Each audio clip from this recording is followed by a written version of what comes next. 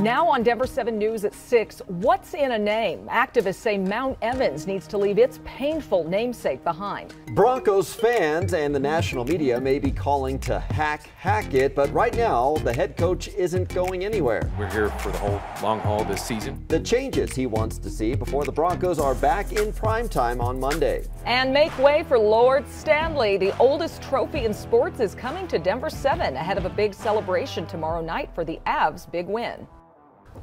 Oh yeah, So make way. There you go. It's going to be here after traveling around the world. Oh, it'd be so cool. Yeah. Ice cream eaten out of it. Are they going to let us drink out of it? No, Some coffee apparently- or something? I'm not even sure how long we can look at it. Oh, okay. We're They're keeping not that it worthy. far Yeah. away from us. Yeah. Nicole especially. If you heard yesterday, Oh, yeah, the water bottle went. Oh, yeah, That right. was Brian who knocked it over. It's true. Sorry. Be accurate here, Lisa. Okay. Oh.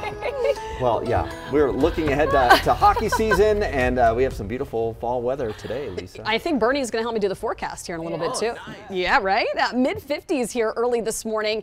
You can see a beautiful, very bright moon set right now here in town. It's going to be a gorgeous start to the day. As you get out the door, mid-60s by about 10 o'clock. We'll be in the mid to even upper 70s this afternoon, so it will be a warm one. 60s and a few upper 50s for the mountains today. Denver 76, Keensburg 77, upper 70s near Fort Collins and Greeley.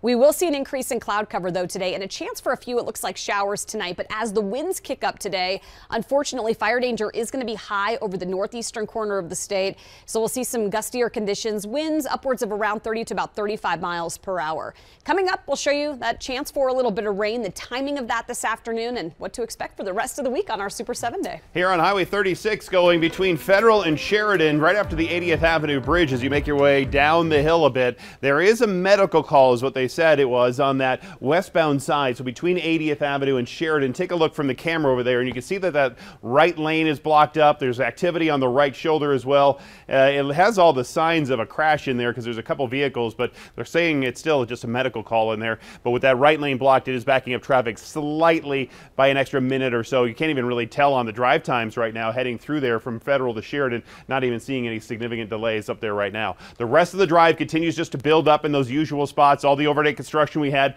over here to the east side, central Denver, as well as the west side is all cleared up. South side of town doesn't look too bad for us, and 225 also moving along fairly well. Thank you, Jason. Well, it is one of Colorado's most well-known and most visible 14ers, especially up and down the Front Range. But Mount Evans could soon have a new name. The proposal is going before a state board today, and Denver 7's Brandon Richard joins us live now. Brandon, native tribes in our state say the current name is a reminder of a horrifying chapter in our state's history. Absolutely, Nicole, and the Cheyenne Arapaho tribes and others have been pushing for this name change for years, but changing the name of any landmark is not easy. It's a long process. Well, tonight marks an important milestone in that process. For the very first time, the Colorado Geographic Naming Advisory Board will hear the proposal from tribal representatives seeking this name change. Now, Mount Evans is named after Colorado Territorial Governor John Evans. John Evans authorized and was responsible for the Sand Creek Massacre of 1864, one of the worst massacres in American history. It resulted in the death of hundreds of men, women, and children from the Cheyenne and Arapaho tribes. The Cheyenne and Arapaho tribes say someone like Evans should not be honored. We want the mountain changed because when we come to Denver, we don't want to look and see Evans. You know, there's a lot of things that we're changing, you know, in the country now, as far as you might say, derogatory names or bad names. And so this would be a good name to change. And the Misdahet Coalition, which is made up of tribal members and the Wilderness Society, are pushing to rename Mount Evans to Mount Blue Sky. Blue Sky honors the Arapaho people, who were known as the Blue Sky people, and the Cheyenne hold an annual ceremony of renewal of life called Blue Sky. Now, tonight's meeting starts at 6. Back in March, Clear Creek commissioners approved the name change, but as we said, this is a long process. The governor as well as federal officials must also sign off. Reporting in Denver this morning, Brandon Richard. Denver 7. Yeah, seems long overdue, though. All right. Thank you, Brandon. This is part of a process to rename dozens of our state's mountains and waterways long considered offensive or controversial or both. Other mountains that could see a name change include Kit Carson Mountain, Pikes Peak, and the Gore Range. We're learning more about what led up to a Denver driver plowing into a crowd of people outside a bar in Golden, killing one of them. 3 of the victims are still in the hospital this morning. According to court documents, there were some conversations between some of the victims and suspects about gang affiliations at the bar that night. And later, there was a fight in the parking lot. This was early Sunday morning at the Rock Rest Lodge. Jeffco deputies say they have not confirmed that this is a gang-motivated crime. They also said they don't believe the suspects knew any of the victims personally.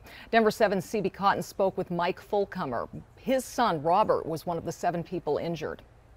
All he remembers is the fact that he was standing and he took one step to one side, he said, and that's when he was hit.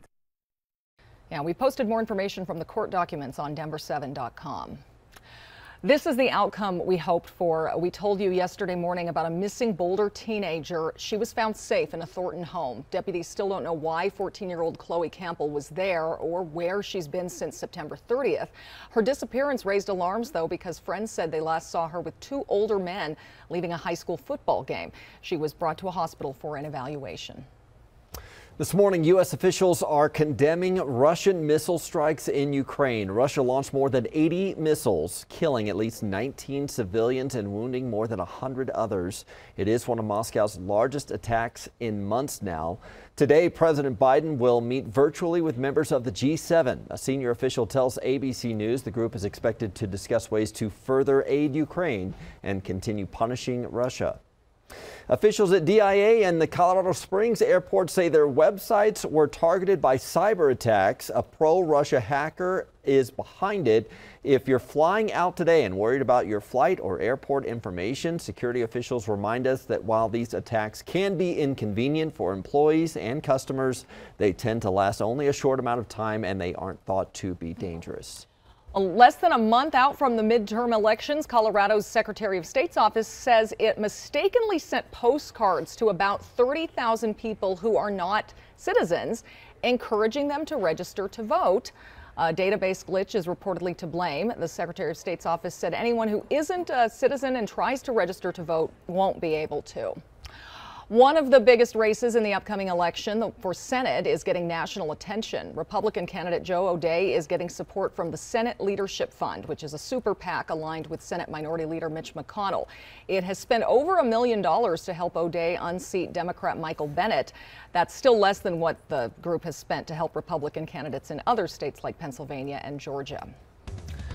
Well, we know it's been tough for Broncos head coach Nathaniel Hackett. Yeah. Probably the best nickname in sports right now, Hatchet. Yeah, best or worst. Yeah, worst depending nickname. on how you look yes. at it. Yeah. Creative one. He still has the job, though. He does. We still have hope. Yeah, that he has things are gonna time turn to around. turn it around. Yeah, because the Panthers, because this is how it could go, the Panthers' Matt Rule became the first NFL head coach to get the axe.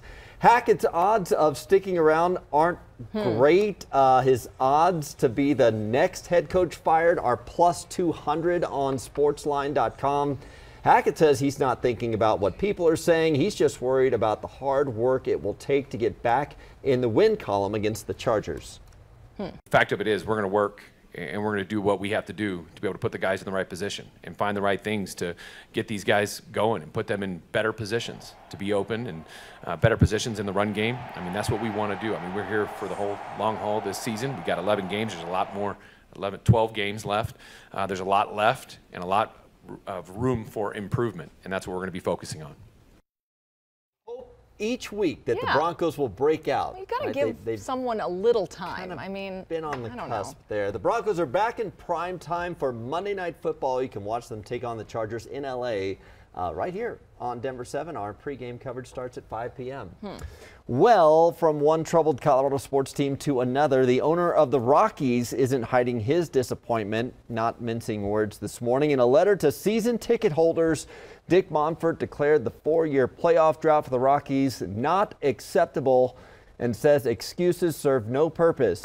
This season, the Rockies finished at the bottom of the NL West standings for the first time in 7 years, 43 games out of first place. Monfort says the team is committed to improving in the offseason and highlighted some of the team's young prospects. Opening day will still be a party, Lisa. I was going to say, that Rockies dog still tastes pretty darn good, I'll tell you what. Take a look at your bus stop forecast here this morning. 40s to near 50 here at the bus stop early on. Lots of sunshine. Will be in the low to mid 70s by the time your kids get home. There will be some building cloud cover. Chance for a few showers tonight. We'll time that out coming up in just a few minutes, and the winds are going to kick up. I'll have more details in a few minutes. And right now we have still some building traffic in some of those usual spots. You can see some of those heavier areas here across some of the freeways. We had that one medical call on Highway 36 before Sheridan. That's way over to the side, and now all lanes are open, whether it's 270, I-76, or getting down to the Denver Tech Center, just seeing that slower traffic for you here this morning. The Supreme Court could decide the price you'll pay to bring home the bacon, literally the bacon and the sausage, the case justices will hear today. And protecting your data online, how you can weigh in on stronger requirements for companies. And imagine seeing this on your morning commute. Recognize that snack, where you can find a statue dedicated to the cheesy fingers from Cheetos.